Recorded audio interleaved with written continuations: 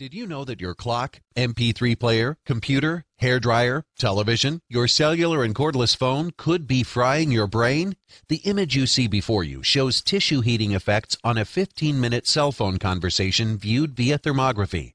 After exposing your head to electromagnetic frequency, or EMF, of a cell phone for 15 minutes, the human head on the left shows significant and dangerous levels of heat radiation. Notice the orange, red, and pink colors. Most of the heat is generated in your ear canal, which is almost directly connected to your brain. After 15 minutes on a cell phone with our patented cell phone chip attached to it, the head on the right shows far less heat. In fact, the blue and green colors show cool, normal tissue. What are the chances that you made at least a 3-minute call on a cell phone in the past 24 hours? Did you know that your cordless home phone generates an EMF field more than twice the strength of your cell phone? There are more than 247 million cell phone users in the United States alone, and some of them have reported symptoms including facial heating, migraine headaches, fatigue, nausea, and loss of concentration.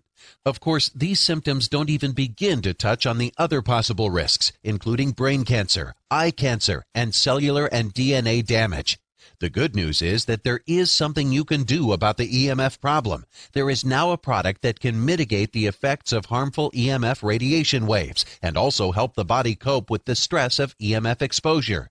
Our patented EMF protection chips come in 2 sizes, one to fit on both slim or small devices like cell phones, Bluetooth headsets, PDAs, and MP3 players. The other is for larger items such as TVs, home appliances, computers, laptops, and vehicles. Visit www.cellphonedangersolution.com to learn how to protect yourself.